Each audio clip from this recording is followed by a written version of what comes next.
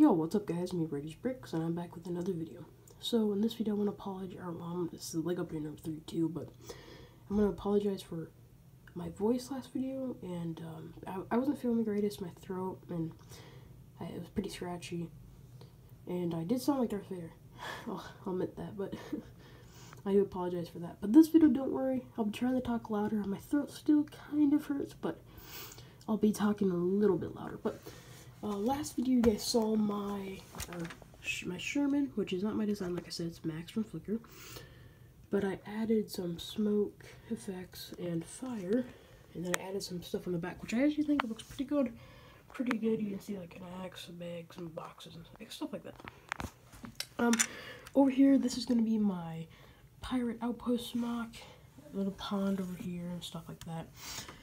I'll show you. This is pretty messy, but got some figures in here. I was just dumping some parts in here because yesterday I was working on it, but I didn't really like it, so I gotta order some of these guys because the story is that these are gonna be, these pirates are trying to fight off these British, which are trying to take this outpost. So that's what's gonna happen. This block will probably take a month or so. Gotta order some parts for this river. Gotta take this out because the water is going to be trans clear, and you're going to see the blue and stuff, so I'll probably have it with brown so it looks more swampy, you could say. And then I found this in one of my bins. It's pretty nice.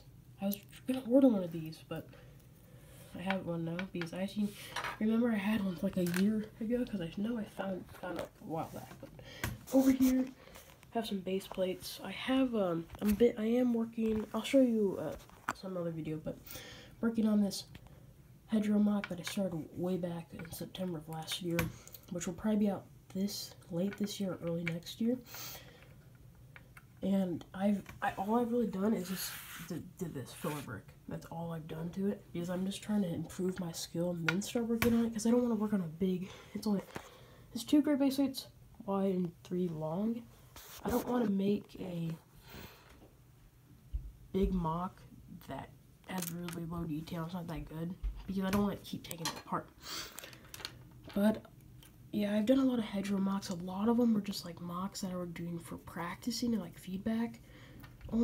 Actually have one that was fully complete from Any Express contest, and then I have 2 that are half finished that I never finished because I didn't really like them. So yeah, but this is kind of the end of the video. Like I said, hope you guys enjoyed. And I want to say, like I said, thank you so much for the feedback on the last video. I really do appreciate that.